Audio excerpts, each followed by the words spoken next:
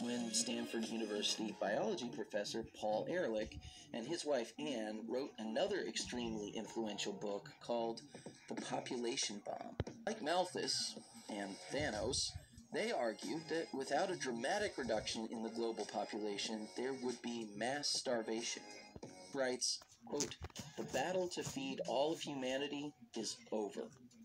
In the 1970s, hundreds of millions of people will starve to death in spite of any crash programs embarked upon now." In spite of being completely wrong, Paul Ehrlich clung to his beliefs. He was so certain that in 1980 he accepted a wager with University of Maryland business professor Julian Simon. Simon challenged Ehrlich to pick any basket of raw materials he wished, and a time period of over 1 year, and bet that those resources would be cheaper in inflation-adjusted terms over that time period. Ehrlich chose copper, chromium, nickel, tin, and tungsten, and a period of 10 years. When the bet expired in October 1990, Ehrlich was wrong on all counts. Every commodity he chose was more available and cheaper than it was when he made the bet. And that was in spite of the largest growth in population of any decade in history. So, what happened? Well, like Thanos, Malthus and Ehrlich misunderstood both the nature of natural resources and the origin of material prosperity. Contrary to what they believe, economies are not zero-sum.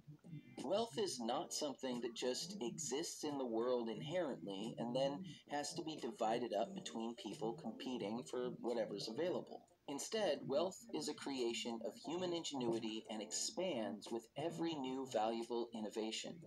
The more we are able to specialize and trade freely with other people, the faster those innovations build off of each other to raise people's standard of living.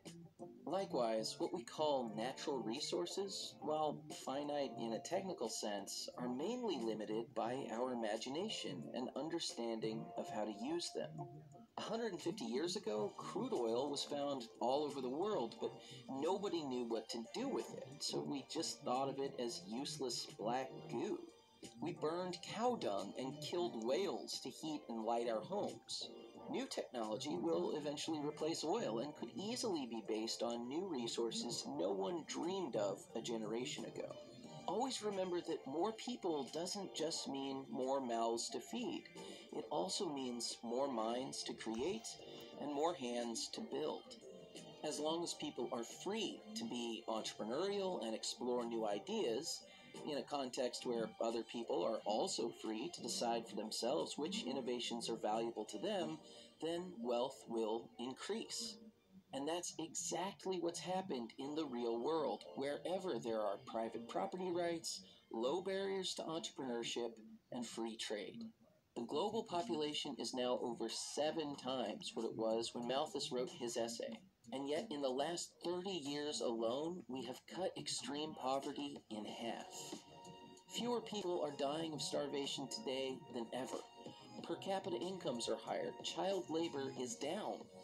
It turns out that the main problem was never that the world was overpopulated, but that its people were never free enough to create wealth.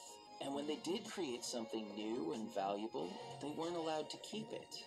Most of history is a story of authoritarian top-down control, power struggles, and war.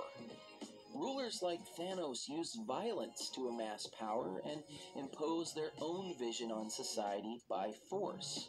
In Avengers: Infinity War, Thanos claims that his own world was ravaged by poverty, and that committing genocide against half the population would have solved the problem. Now that he has all the power in the universe, he is ready to do the same on an epic scale. Tragically, the movie itself doesn't actually offer much of a counter-argument to Thanos' mistaken ideas, only a rejection of his evil methods. This is a shame. Both are wrong, but while everybody already recognizes that genocide is bad, there are still tons of people out there who believe he's right about everything else. He's not. What the world and the universe needs is more wealth and more freedom, not fewer people.